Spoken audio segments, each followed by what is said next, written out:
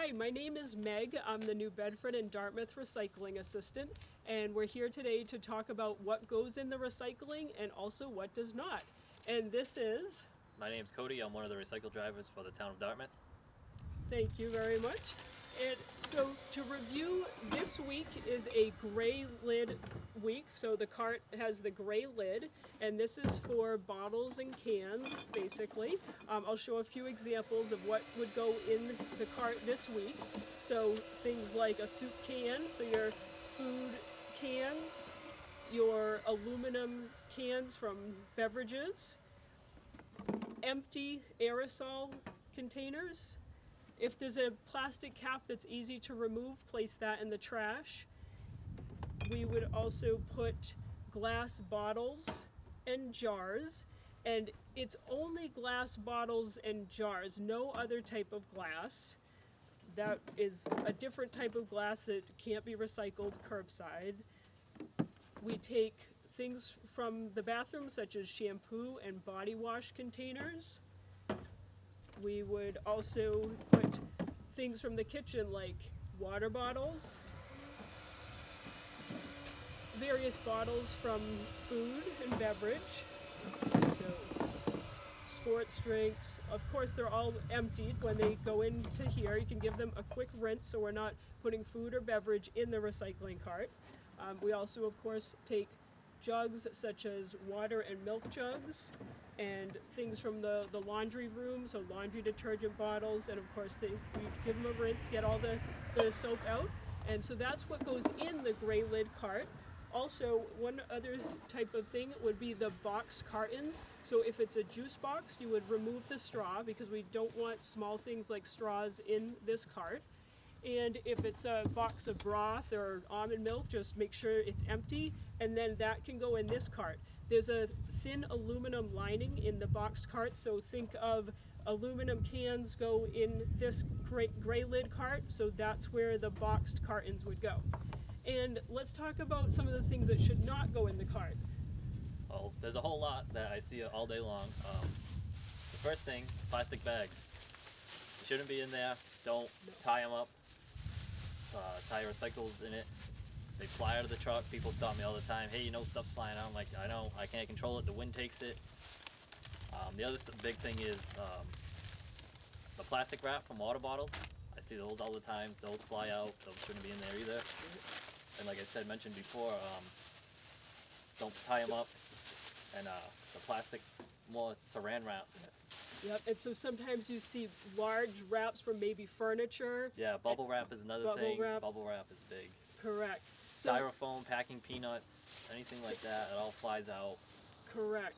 Yep, no styrofoam. Even though there's a recycling symbol on the styrofoam, we do not take that curbside. It's very light, it's mostly air. It breaks up, and as mentioned, it flies out of the truck, causes litter, and it just sticks to other good recyclables, so it just causes problems. So no styrofoam, no plastic. This is like a plastic film or wrap. It tangles the equipment at the sorting facility. It's these plastic bags and this plastic wrap is the #1 thing that gets caught in the equipment. And workers at the recycling facilities have to go in every day, stop the equipment, cut the plastic bags out, so it's a safety hazard, so we don't want it littering our streets, and we don't want it in the recycling cart. Thank you so much for mentioning those. And also no things that tangle, such as hoses or clothing, because again, those tangle in the recycling sorting equipment. Also electronics, I see a lot of electronics with cords. Anything electronic shouldn't be in there. No microwaves, VCRs, old TVs, anything like that. Thank you so much for bringing that up. That is another common problem. So exactly, so no cords, wires, those things just cause a big mess. So we want the containers in the gray lid cart, and then in the black lid cart, you put your paper and cardboard. So if you have a cardboard box, you break that down so that it's flattened and can fit into your cart easily and then come out of the cart easily. So cardboard, and you have all of your paper, so newspapers, office papers, school papers, tissue boxes, snack food boxes, cereal boxes, all that nice paperboard. If you have a pizza box, oftentimes the top is totally clean, so you can go ahead and rip the top off or ask the kids to help with ripping the top off and go ahead and recycle any nice clean cardboard. But if you have a big greasy spot or any food contamination, that goes in the trash. So often the bottom of a pizza box might be greasy. Throw that in the trash. We do not want food contamination in the recycling because these are being turned into new products. So the paper is getting turned into new paper, the bottles are getting turned into new things. So we don't want food contamination. We don't want to attract critters, and we don't want mold and problems in the recycling. The inside the tube, the cardboard tube from toilet paper and paper towels, yes, that can be recycled in the black lid cart. But of course, no paper towels, no toilet paper, those things do not belong in the recycling cart. Even things like junk mail and lottery tickets, those would go in the black lid cart. Those are recyclable.